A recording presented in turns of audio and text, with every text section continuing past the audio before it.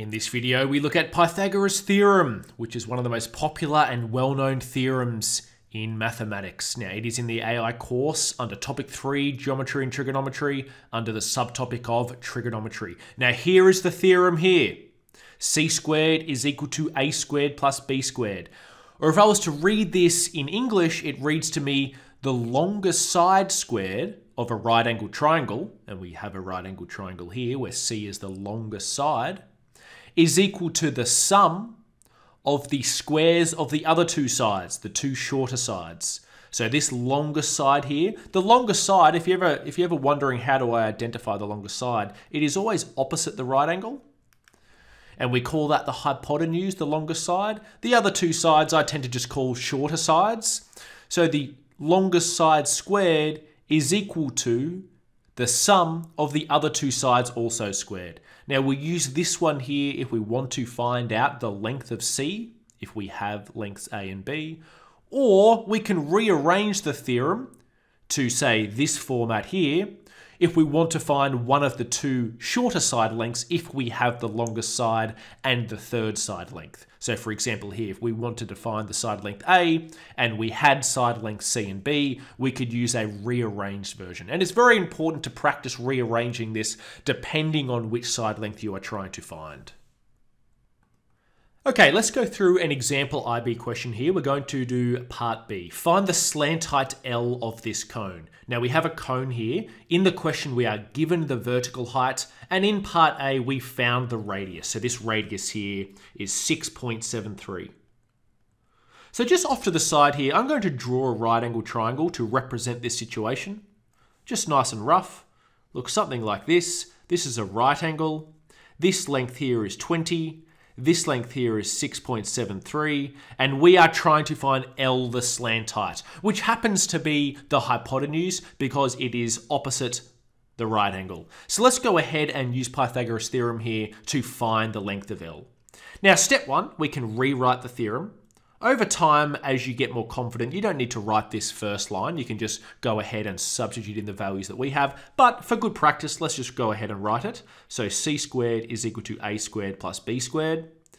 Now, the next line is to substitute in the values that we have in our question. So for example, I'm no longer going to use the letter C. I'm actually going to change it to the context of our question, and we're looking for L, the slant height. So this will be L squared is equal to the other two side lengths also squared, and then we're adding them together. Now, it doesn't really matter which side length we choose for A and B. You can choose either or. I'm going to use 6.73 for A and 20 for B. So this becomes 6.73 squared plus 20 squared.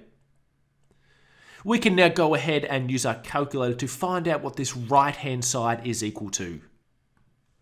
Okay, I have just entered that there, hit enter, and it's 445.293. I'll just do it to two decimal places, so 445.29. So L squared is equal to 445.29. Now that isn't our length of L, and it wouldn't look correct anyway. Look at that, 445. That's not in proportion to the other two side lengths, because currently we have L squared is equal to 445.29. We just want L is equal to that. Now the way that we do that, to try to get rid of this squared here, is we take the square root of both sides of the equation. Anytime we do something to one side of the equation, we also need to do it to the other side.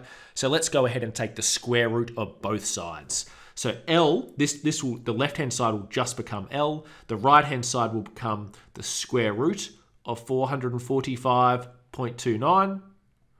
And that is equal to, let's just use our calculator from there. So we go square root of the answer above, and that is 21.1, and that looks more like it. So that is equal to 21.1, and this is in centimeters.